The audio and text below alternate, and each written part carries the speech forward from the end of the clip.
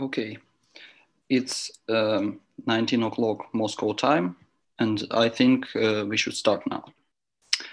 Dear colleagues, I would like to wish you a Merry upcoming Christmas and welcome you to the online course on East Caucasian languages, organized by the Linguistic Convergence Laboratory of the HSE University, Moscow in Russia. My name is Konstantin Filatov. I am an MA student at St. Petersburg State University and a former member of the Linguistic Convergence Lab. I will moderate today's session. This is the 12th lecture in the series of 13 entitled Complementation in East Caucasian Languages. It will be given by Dr. Natalya Serdobolskaya. But as usual, before introducing our speaker, I will clarify some organizational issues. As always, the lecture will be recorded, live streamed on YouTube and stored there afterwards. The lecture will go uninterrupted, followed by a question period. Those of you who are joining the lecture via Zoom will be muted throughout the session in the interest of the lecturer and sound quality. You may send your questions via Zoom chat or YouTube live chat. I will collect your questions and at the end of the talk, I will share my screen with a list of questions for the speaker to answer them. So, asking a question, please use your real name. Now, it is my pleasure to introduce Natalya Serdobolskaya, a senior researcher at the Minority Language Research and Preservation Lab of the Institute of Linguistics, Russian Academy of Sciences, and senior researcher at the Pushkin State Russian Language Institute. Natalya Vadimovna's research interests include the semantics of complementation, typology of phrasing, nominalizations, and the syntax of next Dagestanian languages. She has done extensive fieldwork on various languages of Russia, including Uralic, Mongolic, West, and of course, East Caucasian languages. She's also an expert in differential object marking in the languages of Russia.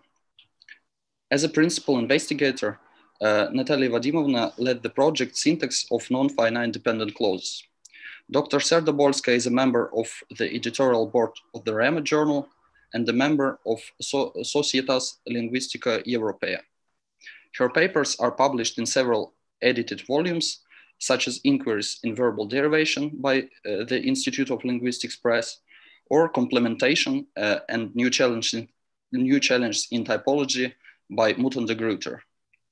Today's lecture will be dedicated to complementation in East Caucasian. Natalya Vadimovna, your lecture begins now. Thank you very much for your presentation. I first must thank the organizers for inviting me, and I think it's a very interesting and fascinating event, this course and lecture. So now I start with the lecture on complementation, and let me first start with the definition, what complementation is. So in Noonan's work, the complementation is viewed as a syntactic construction in which a notional sentence or predication is an argument of a predicate. For example, if we look at the sentence from Tsakur, we see that the predicate to be surprised takes an argument, a causal argument. Mother showed his brother to the doctor, and this clause, mother showed the brother to the doctor, is actually the complement clause. And the East Caucasian languages use a large list of devices that can mark complement clauses. Between them, the infinitive or potentialis form in some languages, the masdar, which is the nominalized form, the participles, converbs of different kinds, purposive forms. There are complementizers derived from verbs of speech, and many languages also have asynthetic subordinate constructions. So what is peculiar about East Caucasian languages is first that they make use of non-finite clauses in complementation, where all the arguments are encoded in the same way as an independent sentence. For example, if we look at this Tsahur example, we see that this clause, mother showed his brother to the doctor, seems to preserve the same case marking everywhere as in a corresponding independent sentence. The mother in ergative, brother in nominative or absolutive, and doctor in effective case. And meanwhile, the clause is nominalized. It takes the Masdar marker, which itself takes the case marking, the superlative, assigned by the matrix verb to be surprised. So if we had Bayram was surprised by a noun, right, by you, for example, it would take the same case marking as the Masdar in this case. So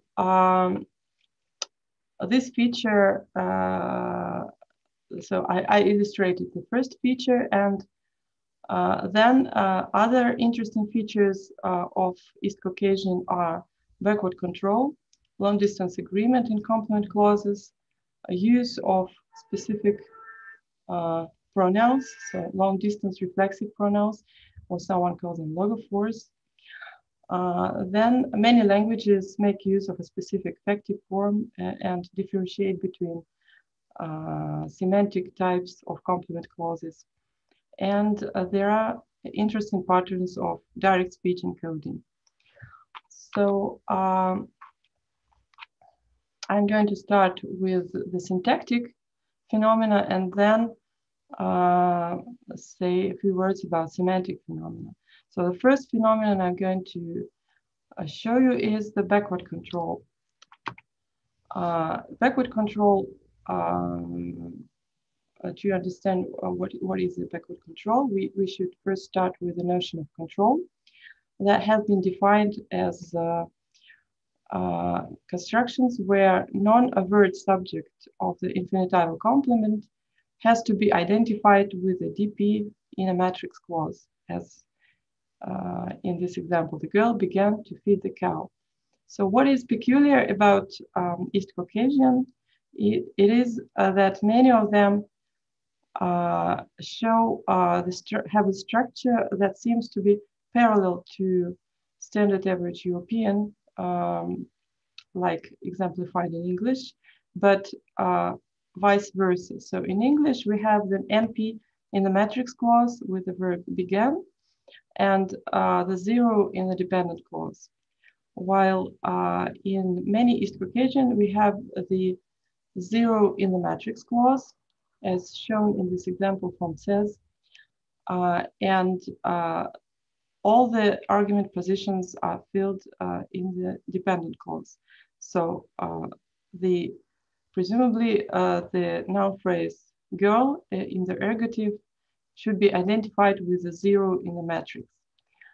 So this is the analysis suggested by Polysemy and Potsdam in their work. And so this notion of backward controlling seems to be generally opposed to forward control, which is exemplified in the English sentence. So when encountering such examples, first they can be encountered in many East Caucasian languages, for example, in Tsahur, Beshta, Dargwa, not only in Ses. And it seems that many of data considered in Kubrick's materials to the typology of ergativity also fit this description. However, we cannot say for sure because the notion of backward control must, the the fact that the construction actually demonstrates backward control must be proven on the basis of several syntactic tests, which I'm going to show below. So what are the syntactic features of backward control in says first? In says, the matrix verb shows agreement with the ergative noun phrase in the dependent sentence. With Hunter in ergative here, and as we know, the general rule is that the absolutive argument must control the agreement. So if we see the DP in the ergative case here, that suggests us that it could be in the dependent clause and not in the matrix clause. Then what is peculiar about says, but this is not a feature of backward control in all the languages I mentioned. It is the fact that it is impossible to put this noun phrase into the matrix clause. So it's impossible to mark it with the absolutive case and put it before the verb begin, like shown in the example here. And it is impossible to express both arguments simultaneously. So we cannot have she began to mow the grass with the demonstrative in both clauses, in the ergative and in the absolutive. This is actually the peculiarity of says, but not of, for example, Darkwa languages, which allow both of the things that are impossible here, are shown to be impossible here. Okay, so if we return to the grammatical example, then what possible analysis can we offer for such an example? First, we can, the backward control is just one of the possibilities. Then we could say that actually this ergative noun phrase is somehow in the matrix clause, that we actually have word control, and the case is somehow attracted. So the case attractions happens from the dependent clause. Then another possibility would be to think of this structure as a monoclausal construction.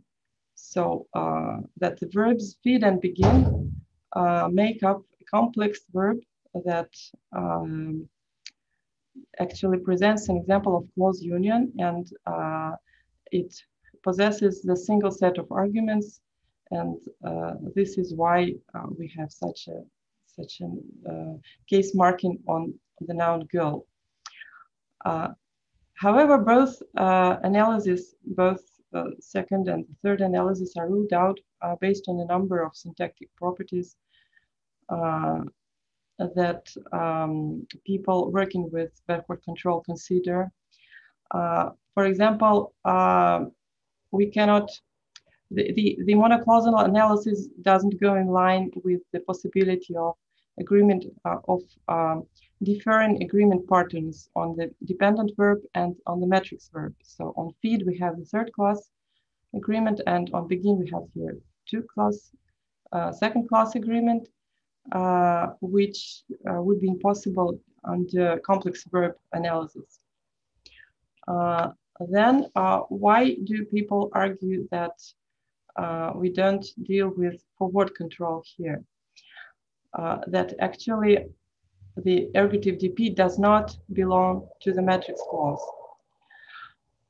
So the first argument that I already mentioned is because it's an ergative, and the verb begin does not assigned ergative in this language. The second piece of evidence comes from word order. So in these examples from Polinsky, it is shown that the ergative DP can change positions with elements of the dependent clause, and there are two possibilities actually, but it cannot do so with the elements of the matrix clause. So we cannot put it after the matrix verb as in A, and actually the same as we cannot put there the noun gate as in B. So both seem to depend actually, both noun phrases seem to belong to the dependent clause. Then another argument against the monoclausal analysis comes from long-distance agreement. So in says the long-distance agreement can only cross one clause boundary. So it cannot be assigned through to the clause embedded in another embedded clause. Thus, in the following example, I know that your daughter began to receive money. We must say that a silent absolutive subject is here, right? Which is co-indexed with the noun girl. But if we don't postulate this, then we must explain how the long-distance agreement in this particular example happens across two clause boundaries, unlike in says in general. Okay, so then some remarks are due on the semantic arguments of the matrix verb. So in says, the verbs that allow the backward control actually don't allow idiom chunks in the dependent clause. Like in this example here, this example shows the idiom, the darkness eats the sun, and it only allows the straightforward reading, not non-idiomatic one, under backward control structure. So that means that actually the referent introduced by the ergative DP is the semantic argument of the matrix verb. Okay, so then, I'm sorry, it's the previous slide.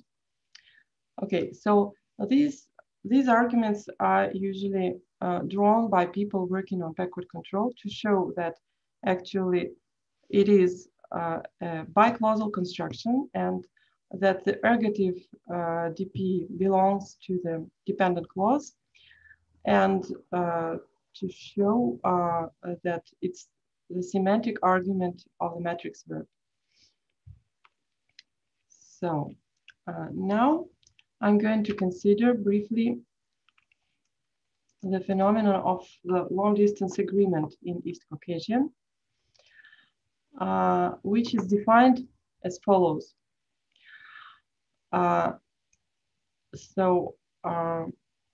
The agreement in general is licensed in the same clause, well, is expected to be licensed in the same clause where the controller and the target are expressed. But in East Caucasian, and actually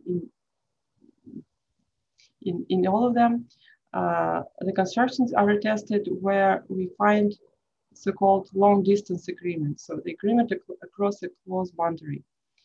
For example, let's compare A and B.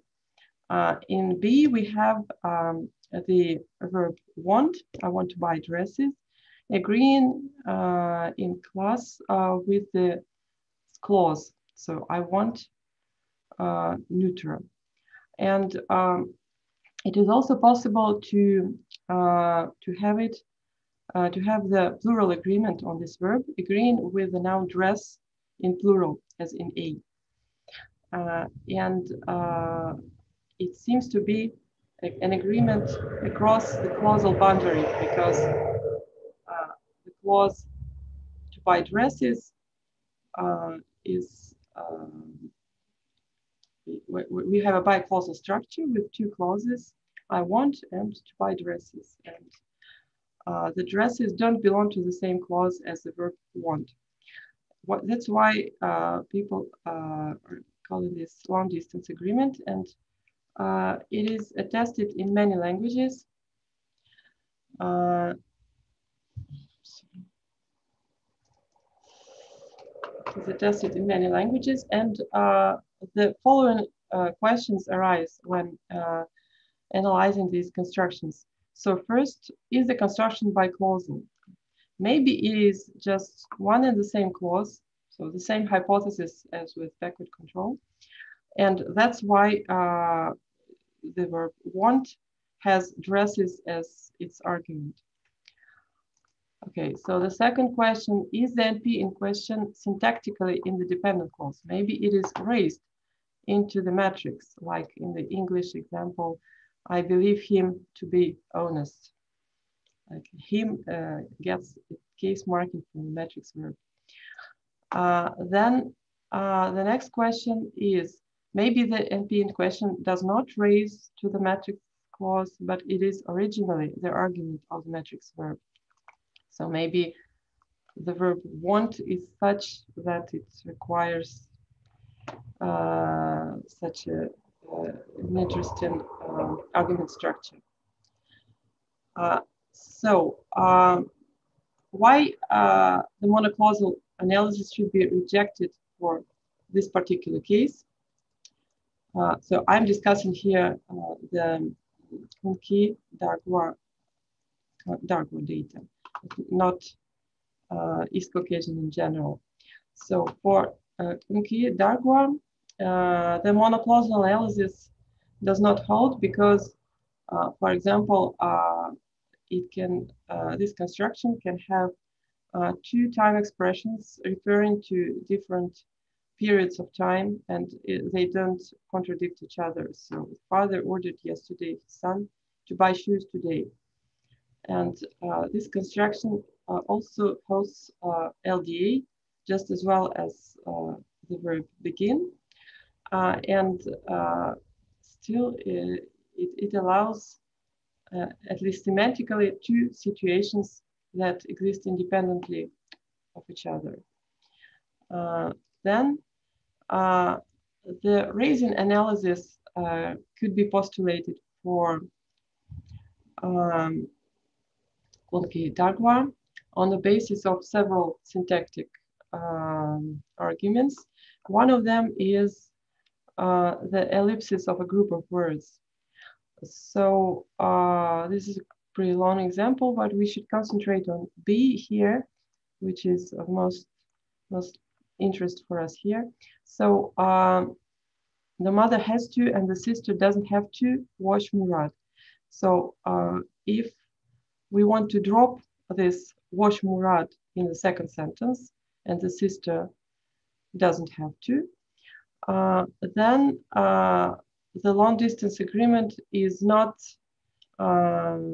actually grammatical, and the speakers prefer the variant with the local agreement, as in A here. So that seems that by local agreement, to base Murad forms a constituent, while by long distance agreement, as here, to wash Murad does not form a constituent.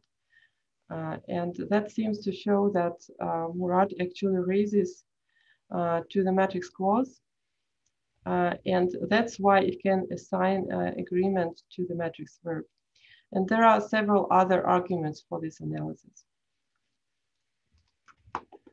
Then there are tests that prove that it's not a control structure, so that the null phrase in question is not originally the argument of the matrix verb. And to use this, the same idioms test is used as we have already seen for backward control. But I must say that the East Caucasian languages do not show a uniform structure of long-distance agreement.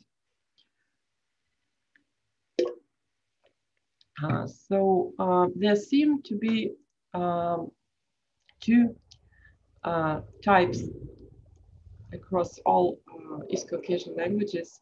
So in the first group,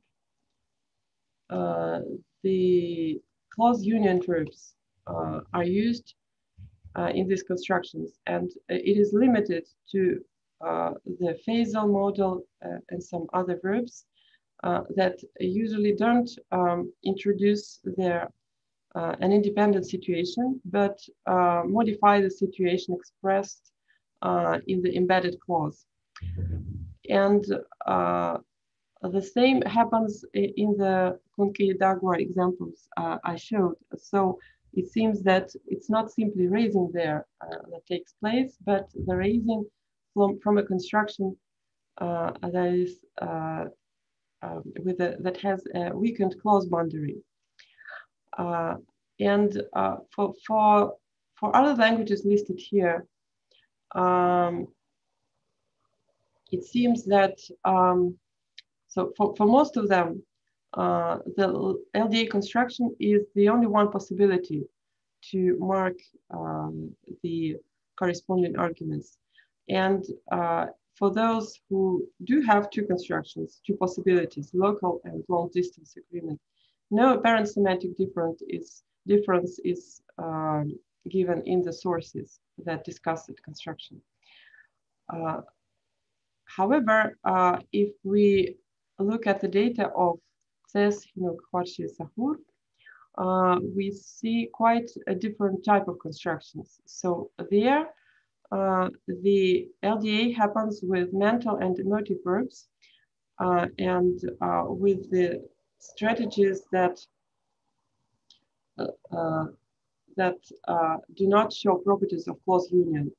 So it's something like, I know that Rasul has been here, and I saw that Rasul has been here.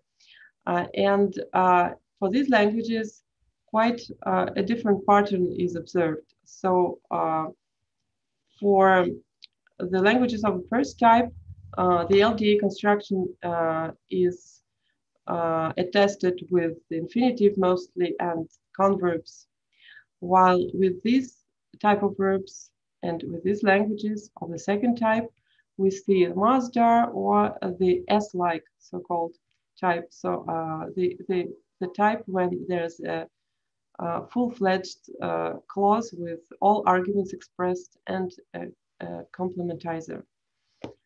And for these languages, the authors state, the authors of the grammars state that there is a semantic difference between two constructions, between local and long distance agreements. So the NPs triggering long distance agreement are topical in some state, and some authors take the notional emphasis to explain this. So there seems it seems that information structure status of the NP is relevant for the choice of the long distance agreement constructions in the second type. Okay, so the first type can be referred to as Godot-Berry type, because it seems to that in Godot-Berry the clause union actually is without any doubt what we must postulate for this structure. So it's not this hybrid raising with a weakened clause boundary as in Dargwa, but it is straight example of clause union, because it it shows, because as in Husband-Mouth grammar, it is shown that both verbs, the embedded verb and the matrix verb, actually share the same number of arguments, and some morphosyntactic features and this sharing cannot be explained unless we assume the close union analysis. And the second type could be referred to as CES type, because there it seems that we have a full-fledged dependent clause, and the NP in question in Polysemy analysis moves to this position to agree to sign agreement to the matrix verb. So these are the maturing types, but I must say that for most languages listed in the first type, we don't have enough data to be sure that it is exactly close union and nothing else. Okay, so the next topic I'm going to consider is the semantics of specific complementizers in East Caucasian. So,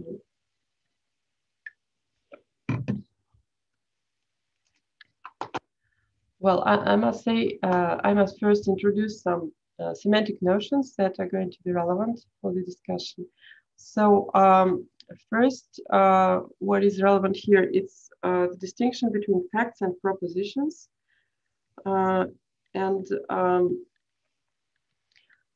This is shown in the examples with the verb know and believe. In many languages, they behave like that.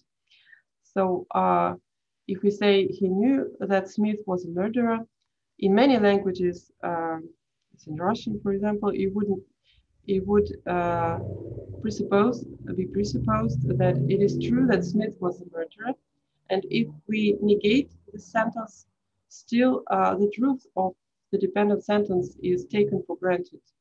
So it does not change its truth value, and this truth value does not depend on the negation of the matrix verb. So for many languages, for English, there's some counter evidence, but let's omit that for now. The verbs like believe, so these sentences like this are referred to as facts, and they are opposed to propositions that are attested with verbs like believe, think, etc.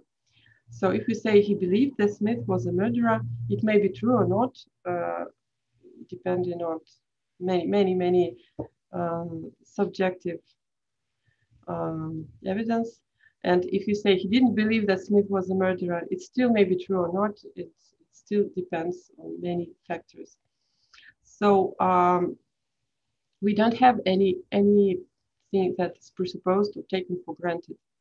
And this negation test is usually the major test used for differentiating between facts and propositions in many languages. Then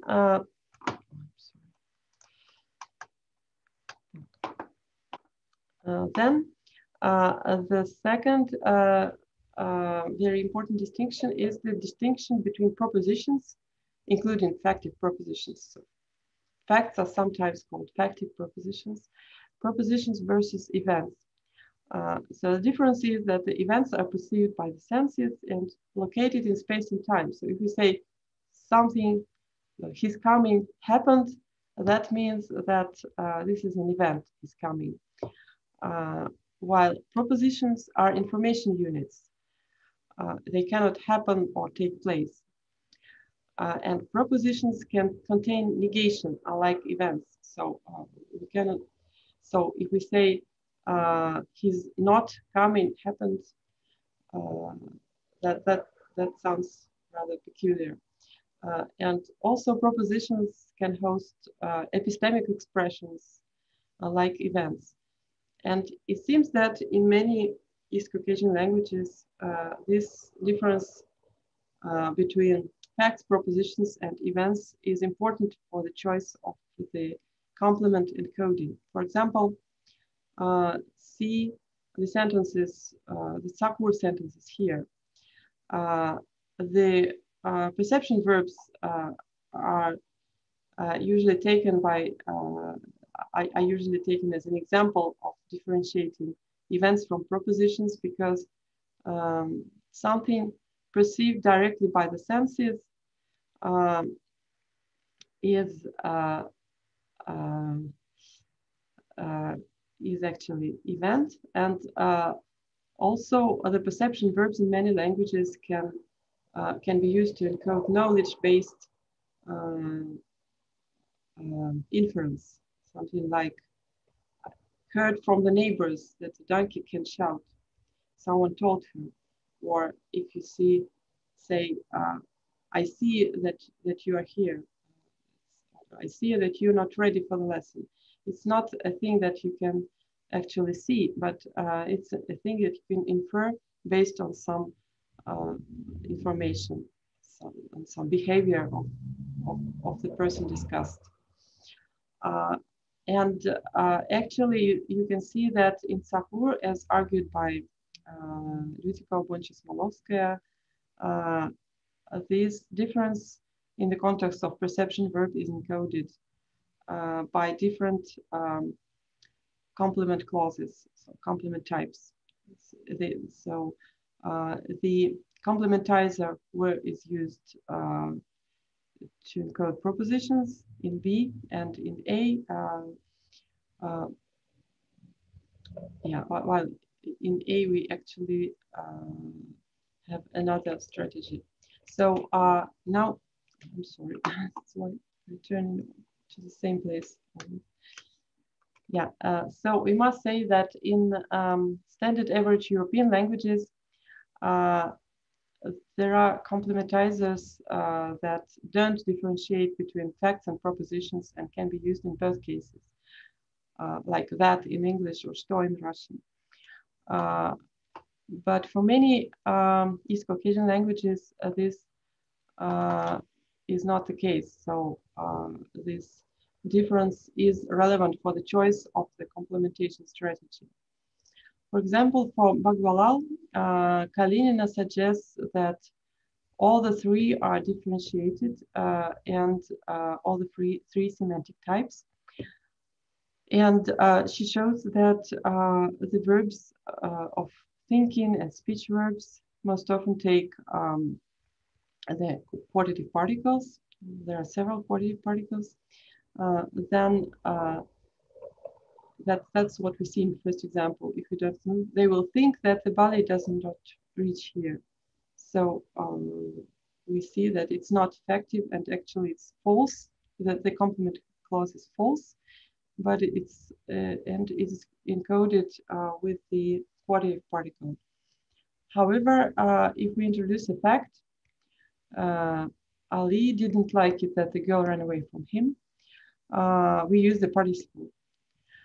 And it is indeed a fact here because the negation of the matrix verb does not change the truth value of the clause, the girl ran away from him. So he liked it, he didn't like it, but whether we use, whatever we use, still the truth value is preserved. And the participle is used here.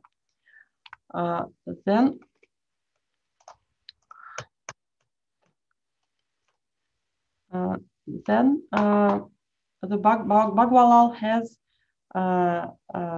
Masdar that is mostly used to encode events.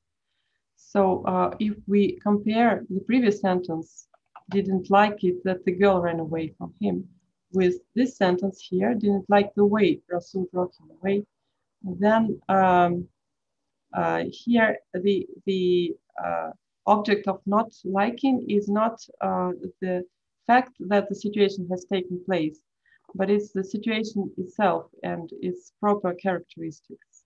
So the way the situation was driven, the way, even I inserted this, the way in the translation, although in Russian it was как, and it showed the difference between the two constructions. And moreover, in Bagvalal, the events are encoded, maybe encoded differently from generic events. So if you want to refer to an event that happens regularly, and like in the next example, Ali didn't like the way, I'm sorry, didn't like his father singing. I'm sorry, this is the wrong translation. So Ali liked his father singing, and this refers to the situation of singing habitually taking place, and not to a particular case of singing yesterday or today. Then the speakers prefer to use the genitive. And if we discuss a particular case, like Ali didn't like the way Rasul drove him away, then the ergative case, or yeah, is preferred. So the differentiation between facts, propositions, and events is also relevant for concrete dharma. So it seems that Masdar is most often used to encode facts, although not always. Like in this example, I know that you're not ready for the lesson. While the complementarizer Ivle introduces propositions. So with know, we have the Masdar, and with think, in the second example, we have the complementarizer Ivle. And it is interesting that the Masdar can take negation, right? You're not ready, it takes negation here, unlike the converb. And if we remember, the negation is the feature that distinguishes facts from events in general. So events in Conki are encoded, often encoded by the simple converb, like here. I forgot the way we used to walk along the river.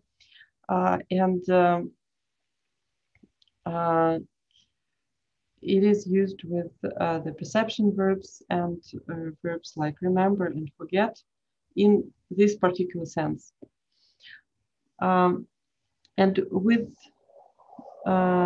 in this minimal pair, it is opposed to the Masdar, right? So we have two cases with the verb forget. In the first case, the speaker refers to the nostalgic, nostalgic rememberings, and actually, it's not the fact that he forgot, but the circumstances of the walking along the river.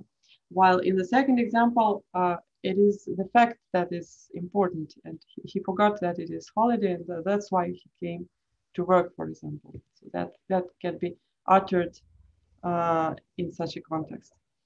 And that's why he prefers to use the Masdar here and the converb in the first example.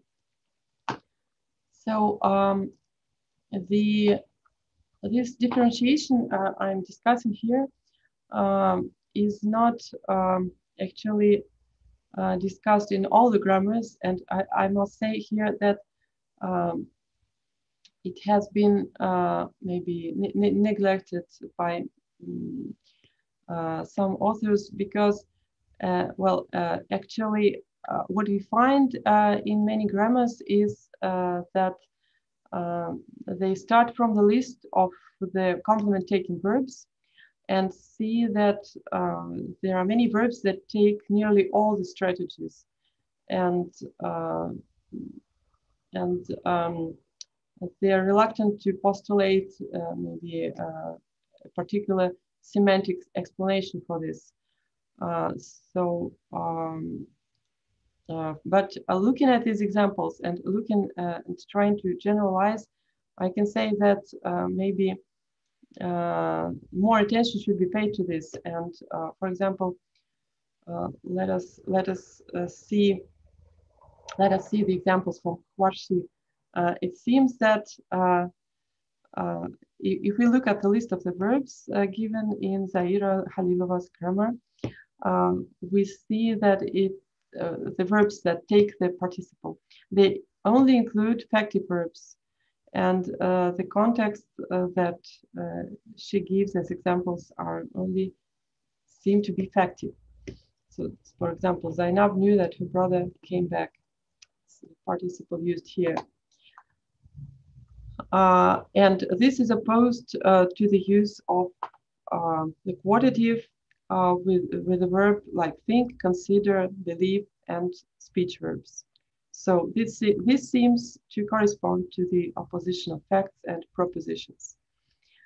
And also Zaira Khalilova explicitly states that the quantitative cannot be combined with the knowledge verb to know. Then for Hinuk, Diana Forker calls a specific verbal form abstract. But this form is used with verbs of knowledge, verbs like understand, forget, and remember, and hate, and perception verbs. So the first, the start of this list, verbs of knowledge, understand, forget, remember, seem to point towards the effective interpretation, and it seems that actually that all the examples considered by Diana Forker conform to this hypothesis. She also says that they are possible with perception verbs, but I must say that it's not a contradiction because perception verbs are tricky. They allow all the three types of complements and not only events, but also propositions and facts. Maybe this is the explanation why this verbal form can be used with this type of verbs. So maybe it would be appropriate to say that abstract encodes facts actually in complementation. Then there's another thing that is peculiar about East Caucasian is that the perception verbs often take converbs.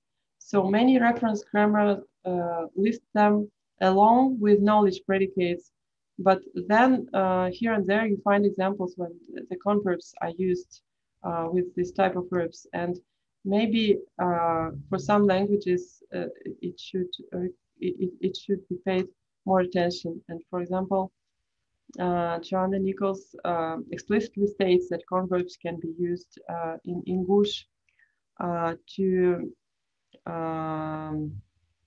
encode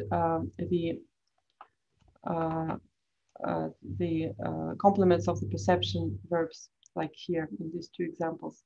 And it seems that this actually corresponds to the perception proper, not to the knowledge perception, not to the inference semantics of these verbs. So it seems that the converbs, like in Hudut's Dagwa, are used here to encode perception proper with perception predicates. So now I pass to the next topic, which is indirect speech encoding. And I will show what is peculiar about indirect speech constructions in East Caucasian. So first, let us start with the opposition of quantitative particles to complementizers. So as we know, the prescriptive norm of standard average European is to have the indexical shift of deixic pronouns and adverbs with the subordinators. If we have a sentence, he said I was here yesterday, we should change it into he said that he had been at this place the day before, if we have a complementizer that. And if we don't change it, we have some kind of a particle like tipa in Russian, or the like construction in English. It was like, oh, I was here yesterday, and there you don't change anything, and the pronouns and adverbs correspond to the form they had in the first sentence. So in East Caucasian, what is striking for in East Caucasian, it seems that the same complementizers are used with both types of constructions in all the languages, and it is exemplified here. So we have the first person plural in the first sentence, and we have the deictic shift in the second sentence. This, which of them is most talented? So the Han asked, which of you actually is most talented? This is changed into third person. Then what is interesting that there are special pronouns. There is opposition. The opposition of the pronouns to special logophores, as many people call them, or specific reflexive markers, third person reflexive markers, as other people call them. The coreference to the matrix clause subject can be encoded by the first person singular pronoun, as in this example, us, right? And it can be encoded by the logophoric pronoun in English, right? And the construction with the logophore has been analyzed by many specialists as semi-direct speech based on the following syntactic properties. So first, it's a mixed construction involving both a first or second person marking, as here on the verb. So Joanna Nichols states that this is one of the few verbs that take the agreement markers, and in that case, the first to second person agreement occurs in the same context with the logophore. So we have it. He implored me to lend him money. So he implored me, lend me money, and this me is co-indexed by with the logophore and with the first person here. Actually, this presents a challenge to most of the syntactic analysis, and suggests that we have to deal with some kind of mixed direct to indirect speech, so semi-direct speech.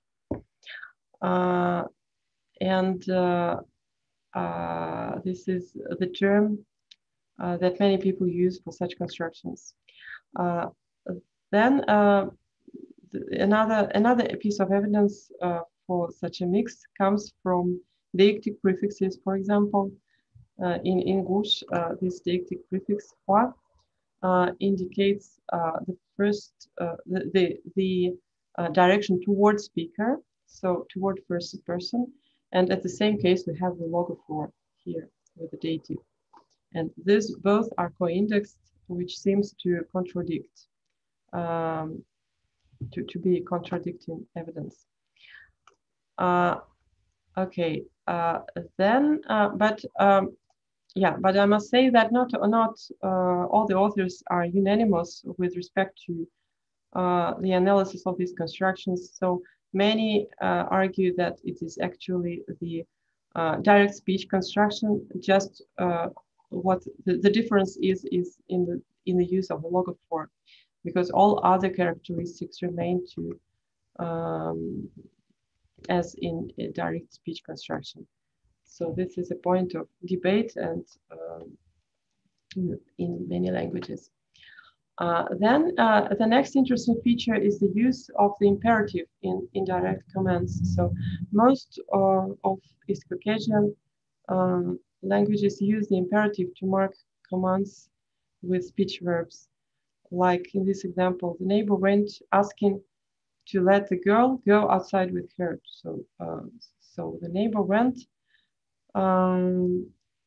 let the girl, let the neighbor went like, let the girl with me, right?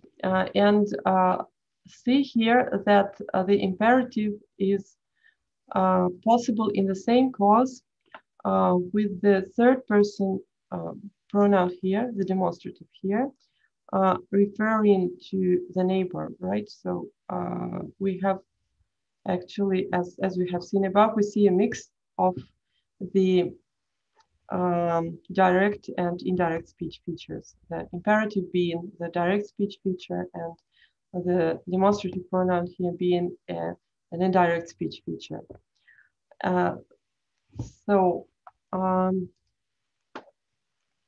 The next interesting feature is tested in Agul, Archi, Bagwalal, Hinuk, maybe in other also. So this is the possibility of a quantitative marker that may function as a matrix predicate itself, having its own arguments. So if we consider this sentence from Agul, Dad said one will milk the cow. We don't have the verb say here. We only have the quantitative marker I, which introduces the speech situation somehow. And it functions both as a complementizer and as the speech verb here. And we have here two NPs, father and mother, in the ergative, which means that somehow this morphological marker, quantitative marker, has its own argument structure, and because it can assign an ergative and can introduce its own argument, the speaker, father here. The same is similar construction is observed in Archi, where the quantitative also has its own paradigm. So it has a converbal form, for example, and it also can introduce the agent argument and the addressee. As here we have Zum Zum to me. Her husband brought the cow, said, right? We don't have the verb say, but we have the quantitative here, introducing the agent of the speech verb and the addressee, to me. Okay, the next interesting feature is the parenthetical use of the verbal speech. So many languages allow some kind of a construction similar to Russian grid, where after each chunk of the information, you have the verb said, inserted. And in the narratives, it is quite common. Okay, so I still have some time to take on the next topic. This is the last one. It is the indirect question encoding in East Caucasian. So there are typologically frequent patterns of indirect question encoding, which I'm not going to exemplify. And they are pretty well attested through several East Caucasian languages. For example, polar questions, he's asking if you are here, are often encoded by the quantitative marker plus the interrogative particle or morpheme. Here you see the list of languages. Just the interrogative particle in English. Conditionals like in English, if you are here, in Lesbian. The constituent questions of the type, he's asking who you are are often encoded by the WH word with a quantitative marker, and sometimes in some languages also with an interrogative particle. Then it can be just the WH word and without any specific marking of indirect question, and conditionals as well in Lesgian. So that Lesgian uses conditionals in both types. So these patterns are well attested in many languages of the world. But there are also very interesting patterns that are more limited in cross-linguistically. So first, what we see is that two predicate construction is Lesgian. In this sentence, no one has been able yet to prove conclusively whether Homer existed in reality or not. So in this example, we have this copula with the question particle. Did exist, did not exist, like the English or not, if you whether he came or not, and it seems to be quite well used to encode the polar question type. And I must say that actually this construction is widespread in Altaic languages and in the neighboring Turkic languages. Actually, it's also used in English and in Germanic languages and in Russian. So it seems not to be a rare topological pattern, but the problem with this pattern is that many authors of the grammars don't describe it, saying that, okay, this is just the repetition of a predicate, or considering it to be not important enough and not thinking of it as a construction.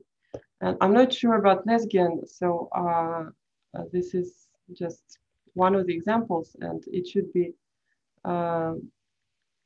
checked whether this is actually a construction which is frequently used or is some kind of marginality.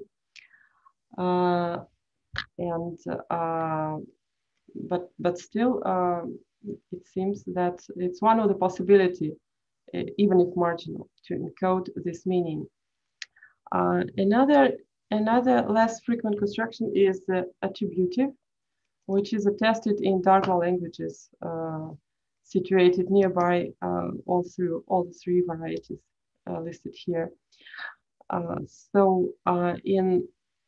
For example, Hudud's father asked if we are going. We have this marker la, which seems to be composed of the attributive plus the genitive marker. But well, the marker la is the same, is similar to the genitive marker la, but it's not. Of course, it's not yet clear whether they have the same origin or not. But it seems that the first part is L comes from the attributive, and the attributive in L is also used in Konki and Ashti. Then rarer patterns are nominalization plus a WH word, which is attested in says. So the mother asked what the children saw is encoded by a nominalized construction and the WH word inside it. Then the rare patterns.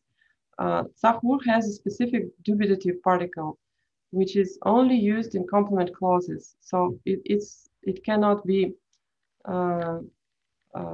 called dubitative because it seems to be ungrammatical, as the authors write.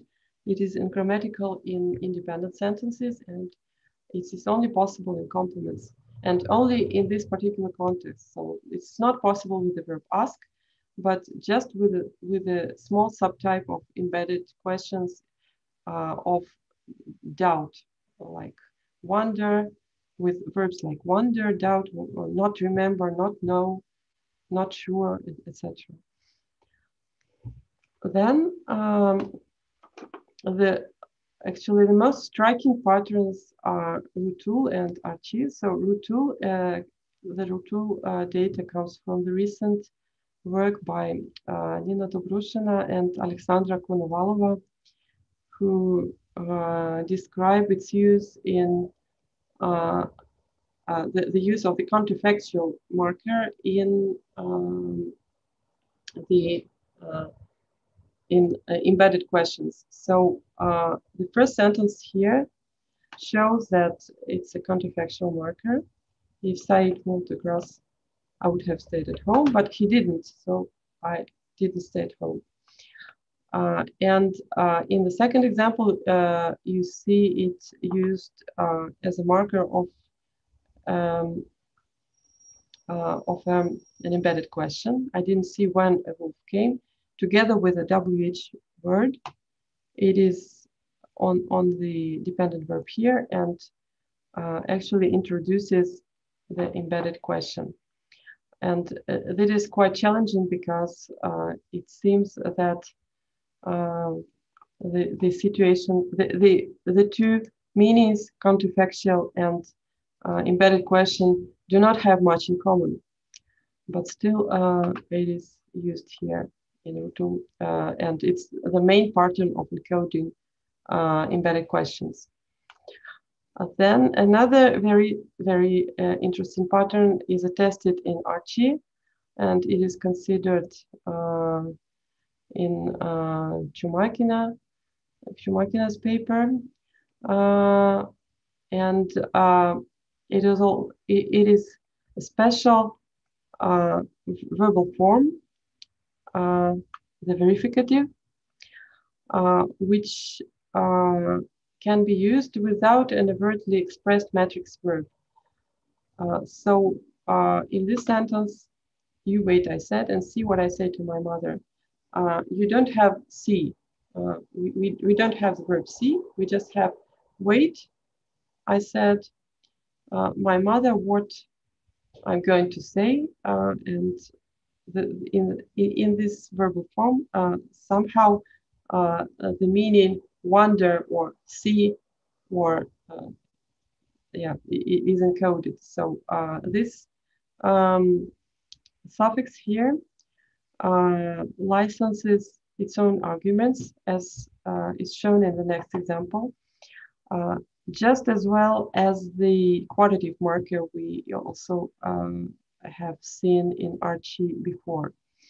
And this is exemplified here. So we have the ergative noun phrase, the first singular ergative. I will check whether she puts on a headscarf.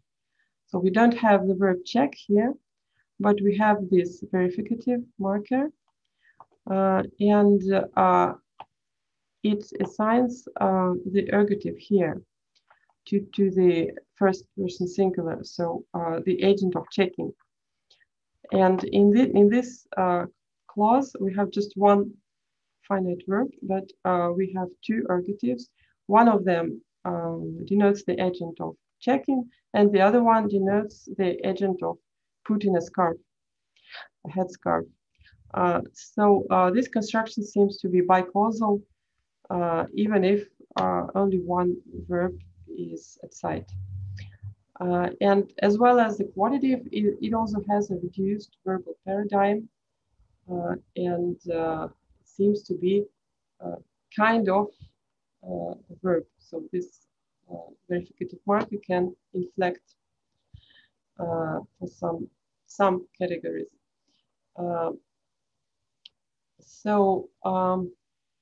This marker is used to mark both polar and WH questions. So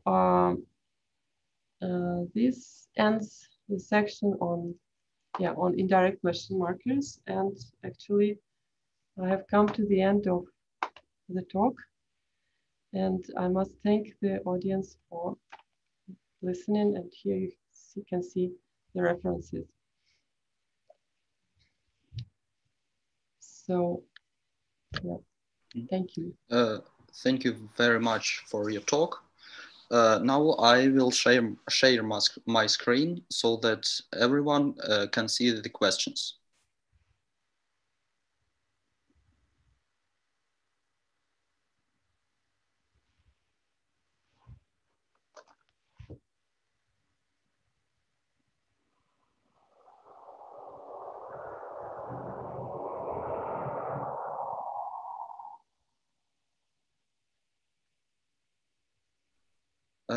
Does anyone see the questions?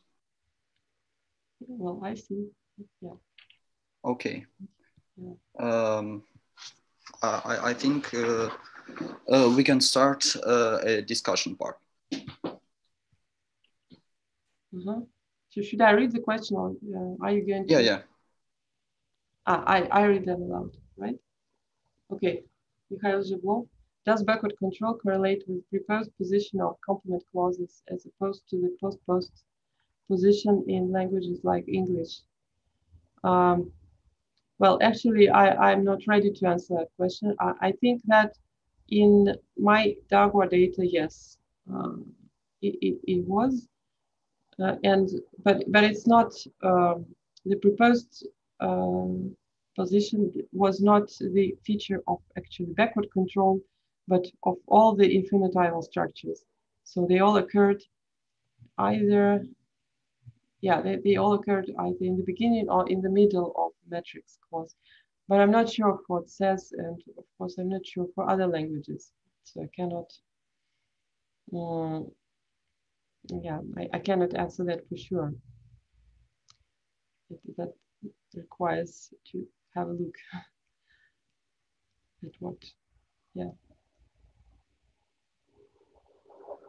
Okay, Maximilian Bonke. Do embedded facts propositions allow for the same word order variations as matrix clauses? You mean in general?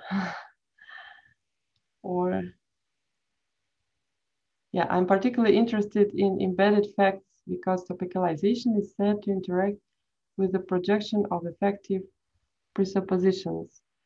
Yeah, I think this is too general. I mean, in all languages of the world, I cannot say for all of them, of course, and even.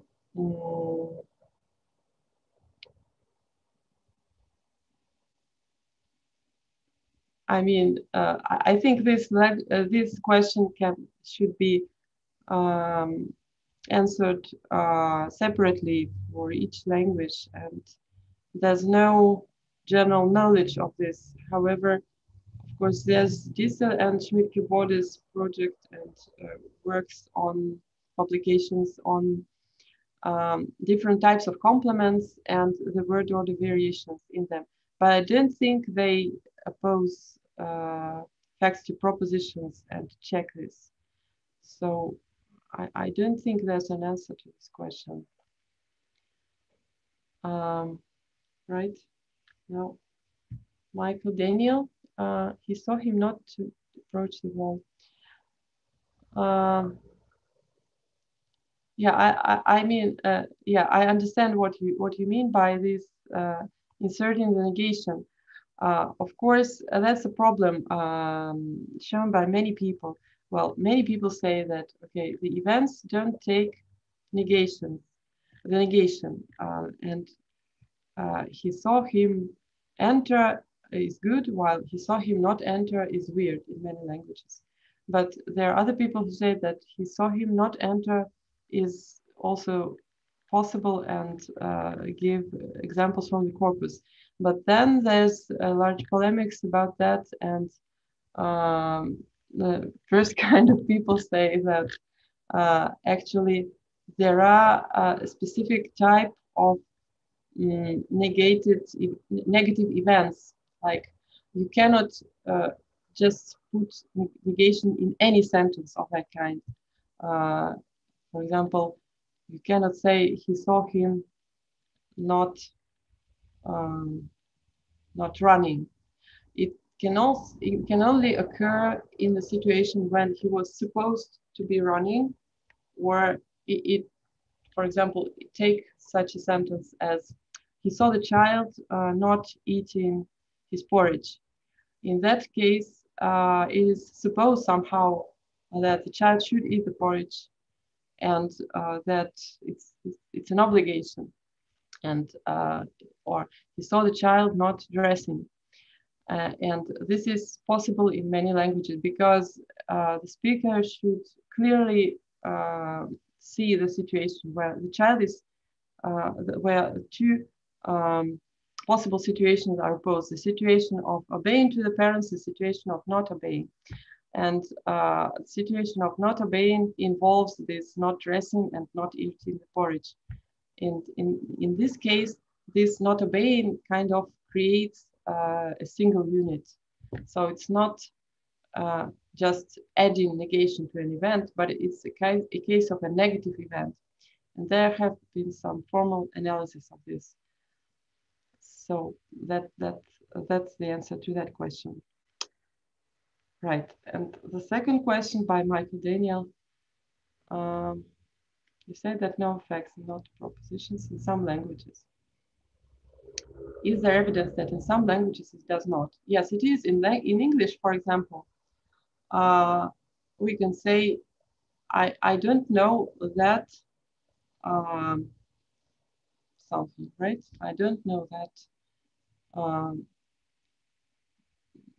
John made this assignment, right? So in Russian, this is ruled out. So it's really weird, such an example. If you pronounce it in Russian, you just hear that it's not good. That in English, it's possible. And based on this fact, the authors claim that no is not effective verb in English, but a semi-effective. So for English, the true effective verbs are regret and some other emotive verbs that clearly don't change the truth value of their argument clause. And in this case that I illustrated, I don't know that John made this assignment. This is used and explained like I don't believe it. So actually in English, the verb know has the sub-meaning believe, which he doesn't have in Russian. And it seems that it doesn't have it in some other languages as well. But in Adyge, for example, he can also, this verb can also shift towards believe and take the strategy associated with this meaning.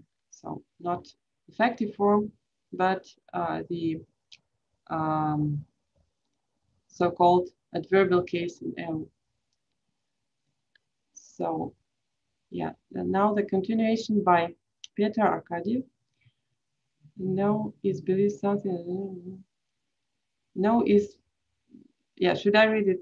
The same question as Misha. Actually, no is believe something that is assumed to be true in the current discourse. I don't know whose definition is that.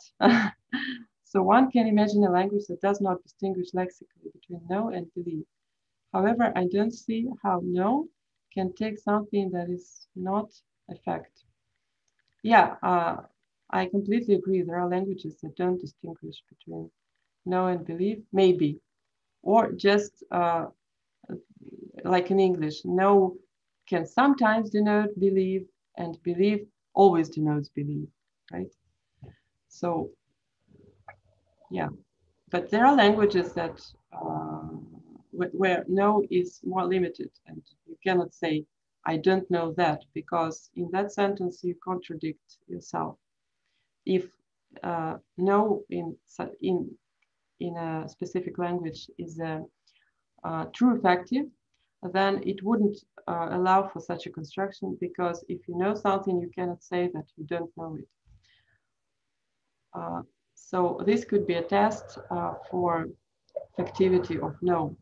But actually this polemics is something that goes beyond my talk, and this is the polemics of where is factivity situated, in the semantics of the complement clause or in the semantics of the matrix verb.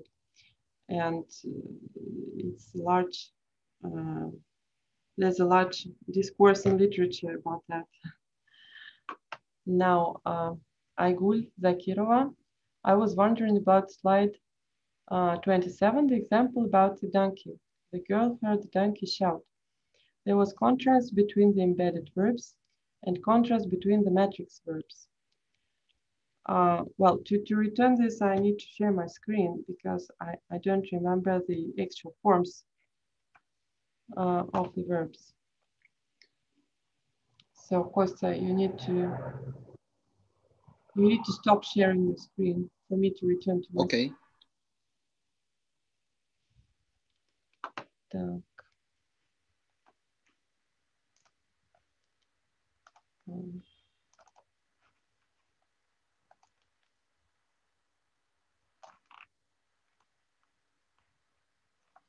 Right. So we have and that was the perfect, yeah, the attributive here. Yeah, the use of the attributive in Sahur independent sentences is a point. Yeah, it's a very interesting point of Sahur grammar, and it's described in the reference grammar, and it's very peculiar. So it has to do with the information structure, something about thetic sentences, the differentiation between thetic and sentences with topic and comment. And this is a long story, but apparently it has nothing to do with the use with the marking of the complement clause, actually. So, of course, to make it a good or minimal pair, we should have the same form everywhere. But I mean, I just take what I have from the grammar, and you can just believe my word and the author's word that it doesn't matter here. So I'm stopping. Yeah. Can you come back to the questions, please? Timur Maisak, naive question may be, how in examples with converbial clauses like those given on slide 33 can we distinguish between complements and verbal clause? Yeah, I think it's not a naive question.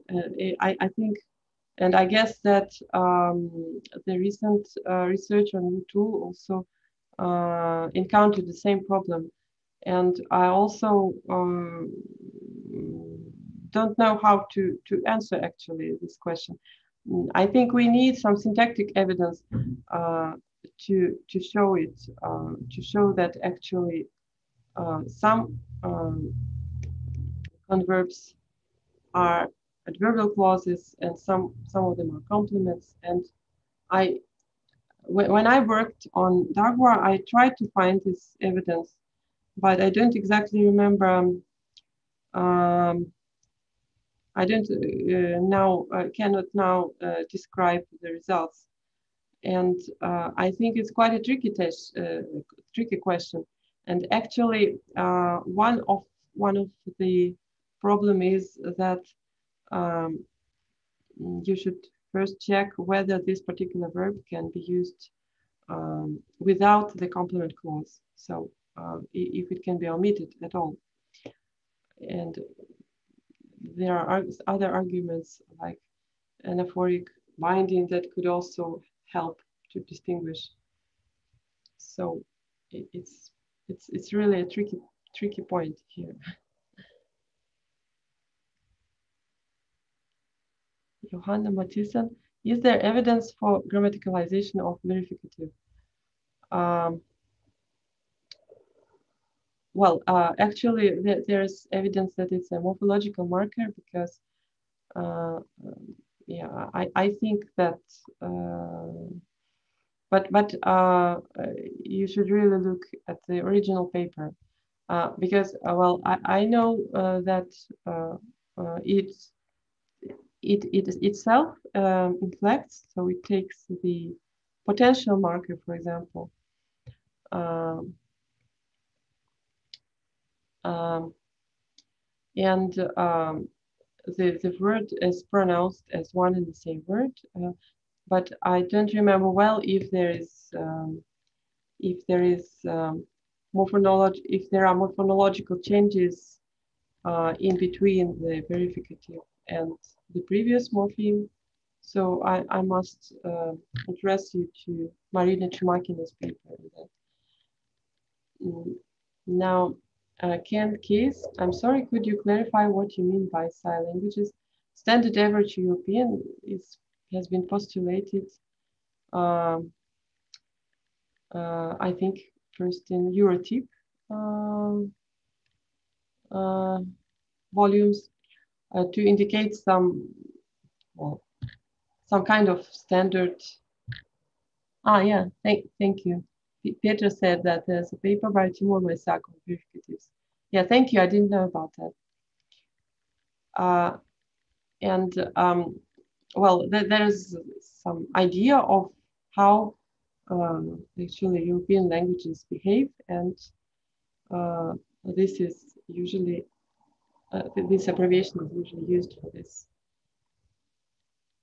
Now, Sara Dopirala, just to make sure I understood correctly, for slide 47, does this mean the verificative is sort of its own form in the sense that it doesn't fall under another label? And it's somehow different from a regularly inflecting finite verb.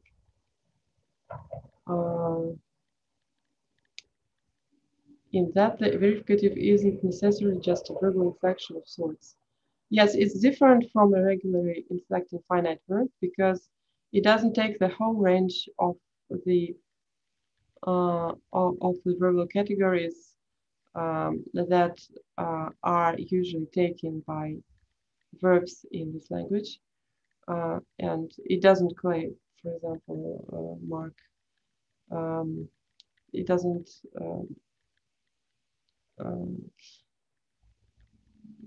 Yeah, I'm not sure, so I won't mention the particular features. So it has a reduced paradigm, and it's not an inflecting finite verbs. Prosodically, it's also separate. It's not separate from the verb that's on the left. Now, you're saying it's sort of its own form. What do you mean semantically or morphosyntactically? It doesn't fall under another label because it seems, well, first, why it doesn't fall under another label? Because it does not require the matrix verb, unlike Mazda converbs and infinitives. So it's definitely outside of the of what we expect complementarizers to be. So complementarizers are expected to occur in the presence of a matrix verb of some kind. And this verificative occurs without any matrix verb. So it's a morpheme, but still it has it can assign case to its own arguments. So that's why it doesn't fall under another label. As for the semantics, maybe it's similar to dubitative markers in some languages, but I don't know why Marina doesn't use this term dubitative. Maybe because it differs in its semantic distribution. So I'm not ready to I'm not sure about this. So there may be some, there must be some reply, but I didn't work on Archie, so I don't know. Okay, thank you very much. Now, should I read the comments as well? Natalya Vadimovna, thank you very much, but I think our time is up. Okay.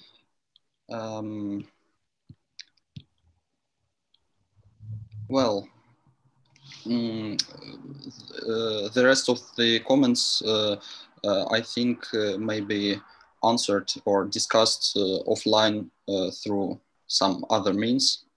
I think it's not a problem. And finally, I'd like to thank the audience for participating and for asking questions. We hope to see you again next week at the last lecture of our course on relativization by Dr. Yuri Lander.